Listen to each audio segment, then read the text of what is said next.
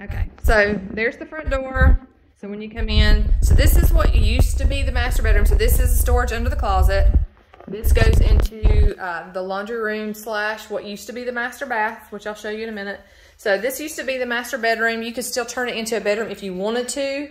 The only difference is it no longer has a closet and you have to go through it to get to what is now the master bedroom, which you'll understand in a minute.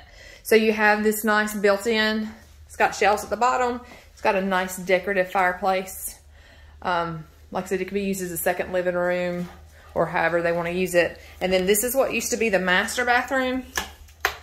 So you got the full vanity with the sink, the full shower and tub, and then the laundry room. So this will be what the your guests will use when they come, because you also have an entrance out to the living room if you want to close it off. It's got a linen closet there as well. So what they did was, since this was the master bedroom, this was the master closet, and they took out the closet and opened up the doorway so that you could walk through. Sorry. You could walk through. So now you have, this is what's the master bedroom. So it's very large in size. You have two closets there with the expandable doors. It goes all the way through.